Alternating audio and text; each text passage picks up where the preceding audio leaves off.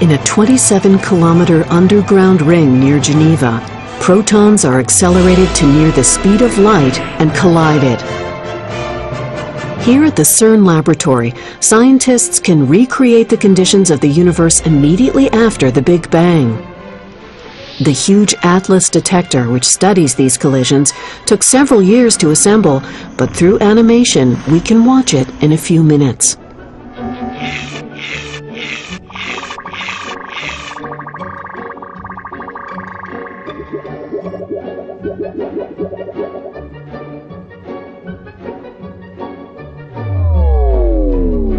Throughout much of the ATLAS detector, there is an intense magnetic field.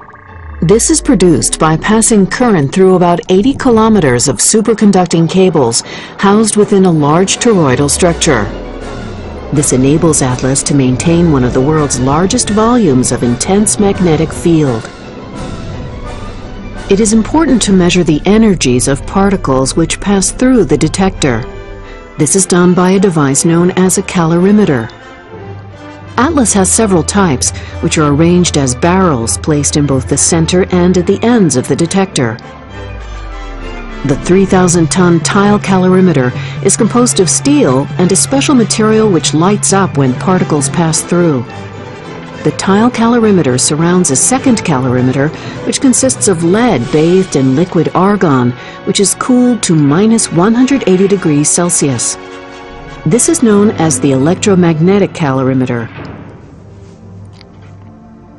Outside of the calorimeter, there is a further component which measures the trajectory of charged particles called muons that reach the outermost layers.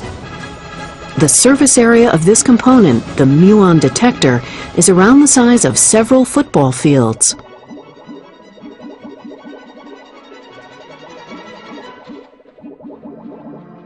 Close to the heart of the detector, several components are designed to measure the trajectories of passing charged particles with an accuracy of close to 1/100th of a millimeter.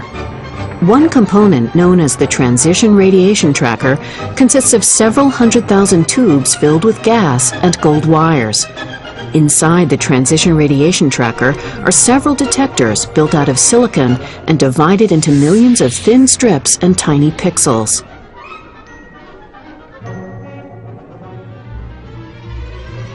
The ATLAS detector is designed to measure as many particles as possible, and further detector modules are placed at the ends to measure particles produced at small angles to the proton beams. Toroidal magnets are placed at both ends of the detector to produce the intense magnetic fields that ATLAS needs.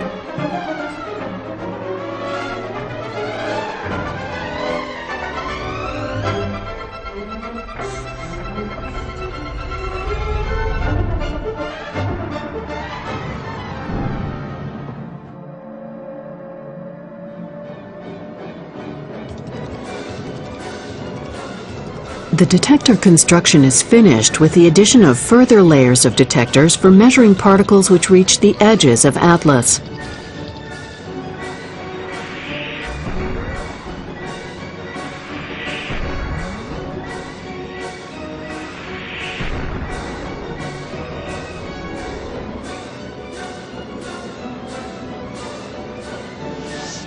Now let's look inside the detector.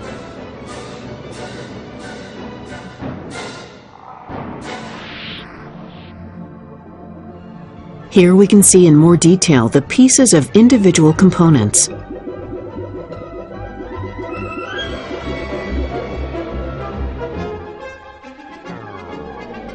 The tile calorimeter.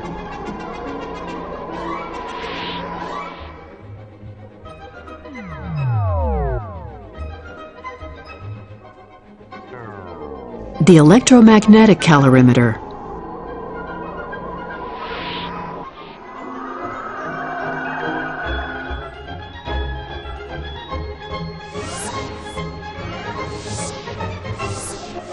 The transition radiation tracker, and the silicon devices.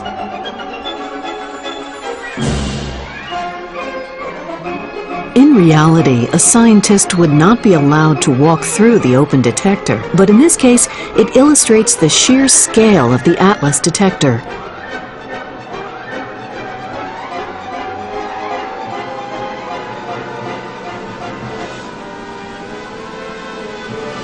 Now we can finally witness the ATLAS detector measuring the particles from the colliding protons.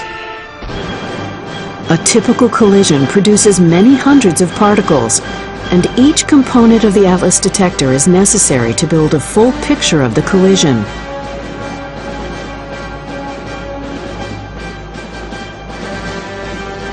If you want to know how it all works, don't miss Episode 2, The Particles Strike Back.